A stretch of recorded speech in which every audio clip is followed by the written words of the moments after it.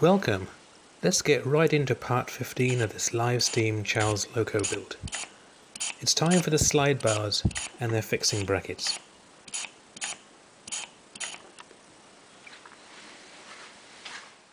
Here's the first slide bar. It needed a bit of trimming to get past the nuts.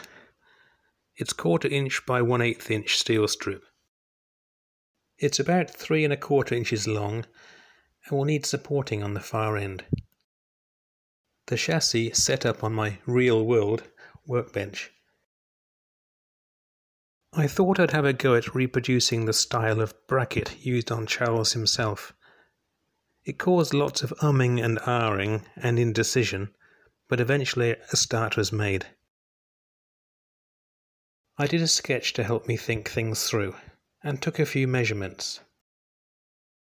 Progressing the main pieces, which started out as 2 rectangles of 0.8 and 0.720 inch 1.6 mm steel sheet, clamped together to work on them at the same time.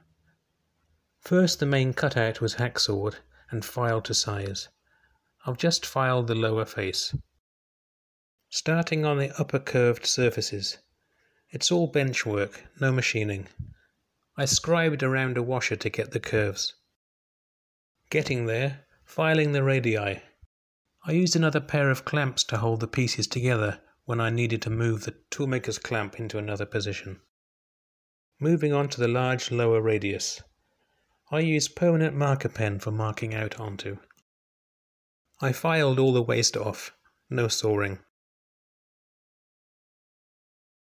Starting on the bracket bases, about to saw off a piece to make the 1/2 inch by 9/16 rectangle. Drilling 0.7 mm holes for pinning the pieces together prior to brazing. The upright has been drilled and pinned for the most tricky part, the 1/4 inch square piece set over at 8 degrees to meet the slide bar. Set up for brazing the small piece. The fire brick is a terrible heatsink, so the piece is placed on a scrap of refractory paper. This is an excellent insulator. The job primed with flux paste and clippings of silver solder. It was heated with the butane blowtorch with an indirect flame, that is, not directed at the flux and solder side. This I learned from Kozo Hiroka in his excellent construction books. Here's the job after a dip in the well-used citric acid solution to remove the flux deposits. The piece was reheated and the braze remelted a few times to adjust the angle until it was just right. I thought now was a good time to drill for the slide bar bolt before the base was brazed on. Opening up the 2 0.7 mm wire pinning holes up to 0.75 mm, with the drill held in the collet chuck end of the swivel head pin vise, mounted in the 1.5 mm to 13 mm drill chuck, as the chuck wouldn't grip the tiny drill. This is the wire I used for locating the 3 parts of the bracket. The fully brazed slide bar bracket.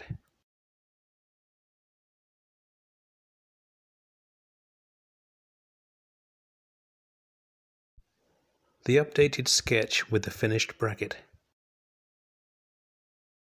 Set up for drilling the tiny holes. My Jacobs 1A chuck being pressed into service.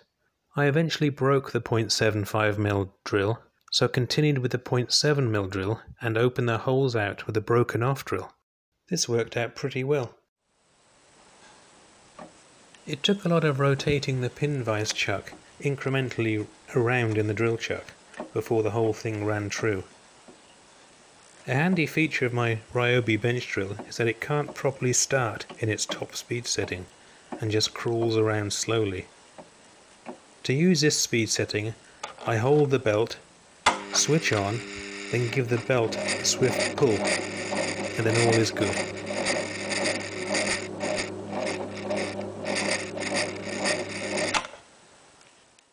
Drilling for the screw that will secure the slide bar. Drilling 1.8 mm for spotting through 8BA. It will be drilled out later 2.3 mm for clearance. Setting up the bracket for drilling through into the frame. These 2-inch toolmaker's clamps are so useful. Ready for the upper holes. The lowers have been drilled through, tapped, and the bracket drilled out to 2.3 mm. On the lower holes only. I drilled them through with the bracket off. The setup for spotting through the bracket into the slide bar for the 8BA screw hole. Now it's time for the second slide bar. Much easier. I just copied the dimensions, milling the cutout to clear the cylinder end cap nuts. The second bracket was quickly finished too. All the parts were pre-made. The small 1/4 inch square piece that clamps to the slide bar was remade, as it had the broken off 0.75 mm drill stuck in it. Thanks for watching.